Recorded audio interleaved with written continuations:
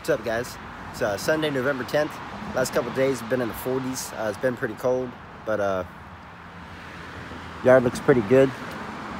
Got some leaves up there we're gonna get up today, and I'm gonna do a serpentine pattern, wave pattern. Show you guys how to do it. Stay tuned.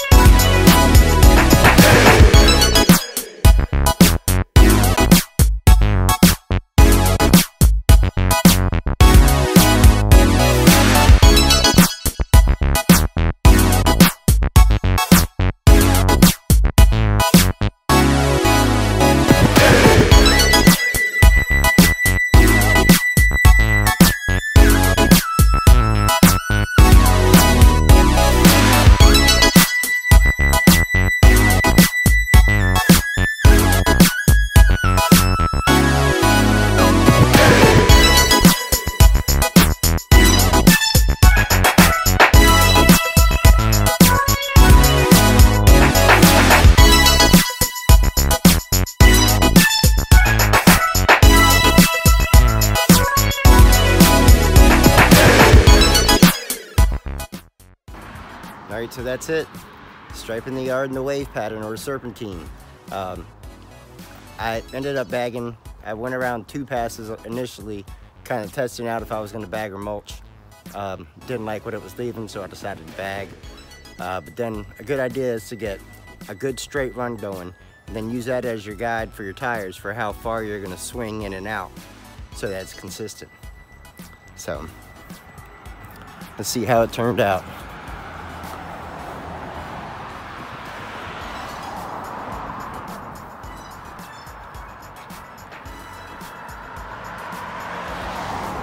Oh yeah.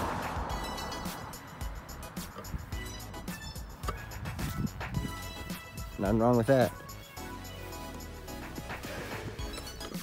So if you like this video or you learn anything, do me a favor and hit that thumbs up for me.